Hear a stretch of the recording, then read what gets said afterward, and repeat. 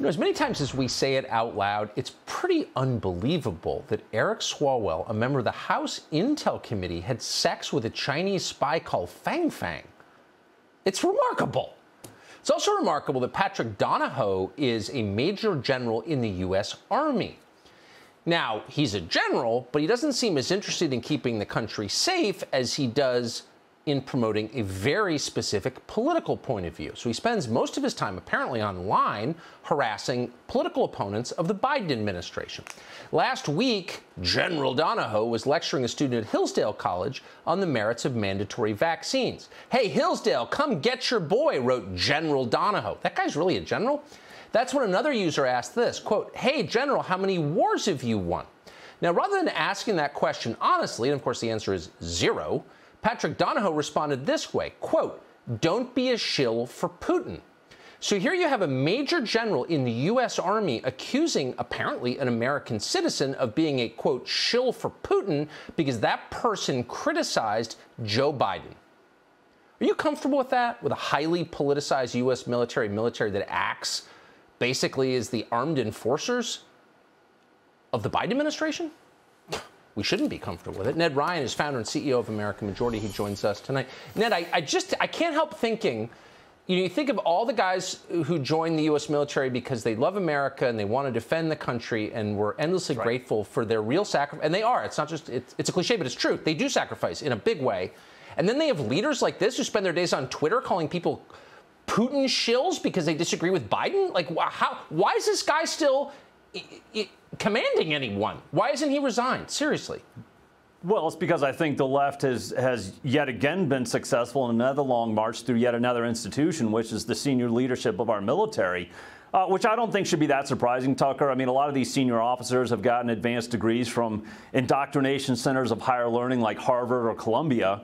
And a lot of them got their stars, I think, if we were to look back in the Obama administration, where they got advancement, not necessarily through merit of how good are you at tactics, how good are you at killing and destroying, but how good are you at parroting the left's talking points. And even more so, it appears this General Donahoe thinks that he'll win praise and advancement by attacking conservatives and populists. That's where it's gotten to. And you're right. Now we've gotten to this point where we have a major general in the military who looks at attacking a private citizen's right to speech, which includes a right to dissent, as though it's the right thing to do instead of actually defending their constitutional rights to be able to have freedom of speech and freedom of dissent. And I think, Tucker, conservatives need to have an adjustment in their thinking and start to look at the world in a different filter, in which the DOJ and the FBI and quite frankly, the military, which are supposed to defend the rule of law and protect Americans' basic rights, are no longer doing that, are basically acting as a Praetorian Guard for the ruling class of the administrative state, which is, I think, a very dangerous place for us, not only domestically, Tucker, but also on the international level as well, because a woke military against the Chinese is not a good thing. I don't understand why Republicans in the Congress, why Mitch McConnell or Adam Kinzinger or Liz Cheney, who say they support our troops, why do they sign off in the military budget? Why don't they say, I want to fund the military, I want to defend the country, but Patrick Donahoe has to leave Fort Benning and resign? You can't have a politicized military. That's insane. Why does nobody say that? Because I think Republicans especially have lost sight of the fact that they do have oversight, but they've lost the guts, they've lost the courage to do so, in which the Chris Wrays and the Donahoes of this world, who refuse to have oversight, who have politicized the military and the FBI, continue to do these things because they think they can get away with it, and it's simply a lack of political courage by many Republicans in D.C. who would rather posture on TV or send sharply worded letters instead of actually doing something by cutting budgets and having real consequences. I feel so sorry for the people who serve under Donahoe. He should resign immediately. He's a disgrace. I appreciate coming on. Ned Ryun, thank you.